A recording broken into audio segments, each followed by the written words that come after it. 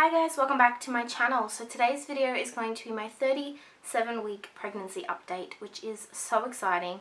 I'm officially what they would call term or full term depending on different doctors. My hospital considers you full term at 37 weeks, which means that the baby can come and be completely healthy, completely normal, and they will not try and prevent labour at any stage at this point, which is super exciting. So that is where I'm at the moment. The baby weighs, according to my apps, approximately 6 to 6.5 pounds, and he is approximately 18 to 19 inches. And that obviously is just a general assumption. He could be smaller or bigger than that, but that is the general assumption that all the apps sort of have at the moment. So this is, like I said, my pregnancy update for 37 weeks.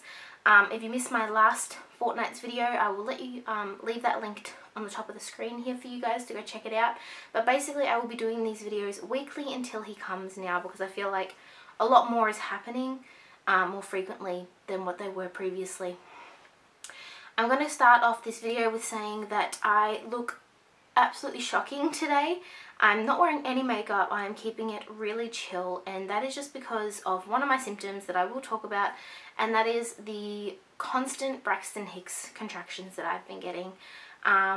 They sort of have good and bad days. They flare up a lot more some days, a lot less others, but all night last night I was in a lot of discomfort. I kept waking up to go to the bathroom because that has been something that has increased significantly, because I do believe he has dropped and engaged now.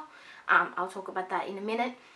But also the tightening in my stomach and sort of the light cramps with back pain in my stomach has just been keeping me awake. So I did not sleep very well at all tonight, so I am keeping it real chill today, because there is not enough caffeine in the world that I'm allowed to have to make me feel a bit more like a human today. So let's jump into some of the rest of my symptoms.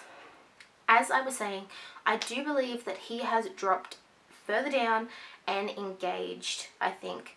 I'm getting a lot more Braxton Hicks. I'm getting a lot more pelvic pain, a lot more hip pain. Walking is becoming very, very difficult and uncomfortable. I still walk plenty. That does not stop me. I still try and get my 6,000 or so steps a day. Yesterday I did almost 10,000, so I'm still walking plenty because it is good for me and it is good for the baby to be walking and exercising a ton. But I have been getting really severe shooting pains in the vaginal region, and I believe it is lightning crotch, if that's what they call it. But I get them so regularly, it's not even funny. Like, I will get them multiple times within an hour, and it is very, very painful.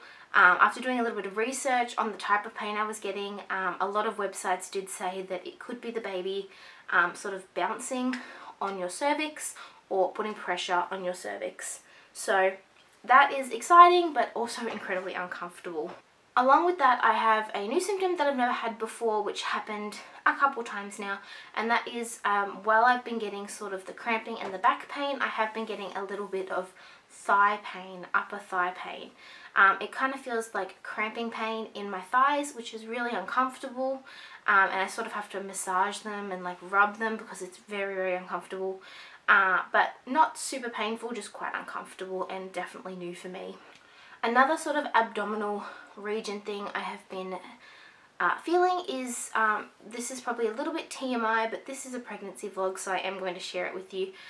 It is the change in my bowel movements. As a lot of you who are pregnant would know, that you get quite backed up throughout your pregnancy. I have been pretty much backed up my entire pregnancy, which was great. Does not make you feel wonderful. And then probably about 3 days ago, I was backed up in the morning, and then I was having loose bowel movements by lunchtime, and ever since then I have been having looser bowel movements multiple times in a day. So they're not diarrhea by any means, but it's definitely looser, and they're definitely coming more frequently. I have no idea if that is a sign of labour.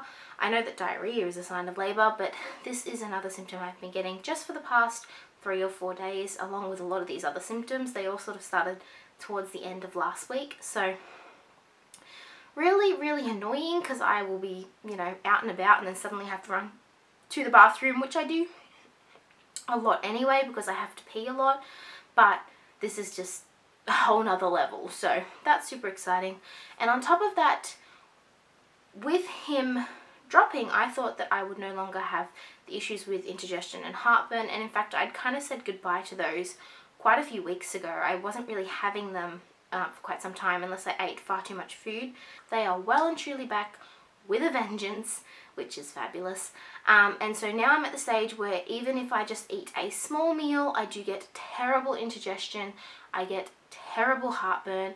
I'm having to take indigestion tablets / heartburn tablets with me everywhere I go now and have them on the twice a day some days.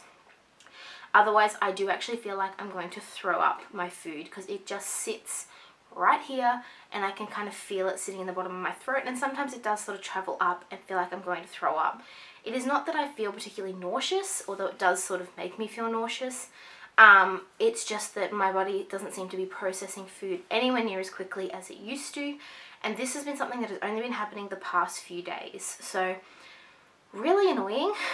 I'm having to eat a lot smaller meals, and even that is not really helping, so that is just a super fun symptom that I have gotten back. And I think it is just because as your body prepares to labour, your digestive system just slows down, so I think that's all that is. As I was saying, I have been getting a lot of those sort of cramping and back pains. That's, you know, there's no regularity to them. They just come and go. The baby is still moving a ton. He does have very quiet days, but he is still moving on those quiet days, and a lot of his movements feel a little bit lower down. They used to be quite up high in the bottom of my rib cage. Now they sort of linger around my belly button, or just above my belly button. So I do believe he is still continuing to drop, and my stomach, I think, to me just looks lower and lower every time I look at it. And yeah, so the last symptom that I have in my little list of symptoms for this week is the extreme hot flashes. So I've been getting these for a while. I'm always very warm. The last couple months I have been hot pretty much all the time. If everyone else is cold, I am hot.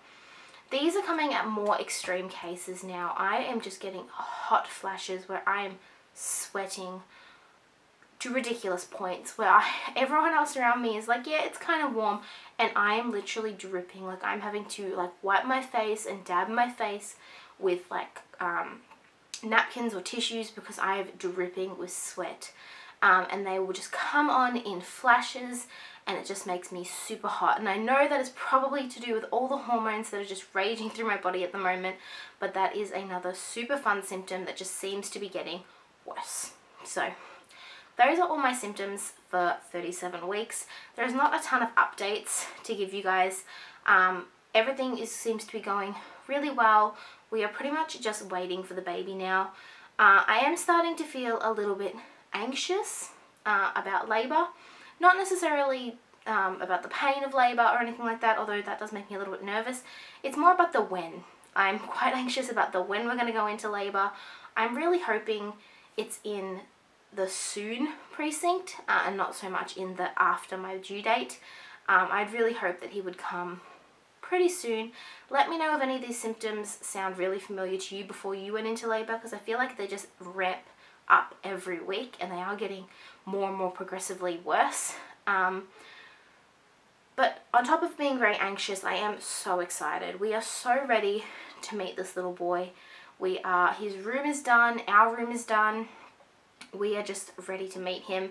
Although I have to say, I think some of that nesting instinct has kicked in, and we have decided to lay concrete and paint our house in the next 2 weeks.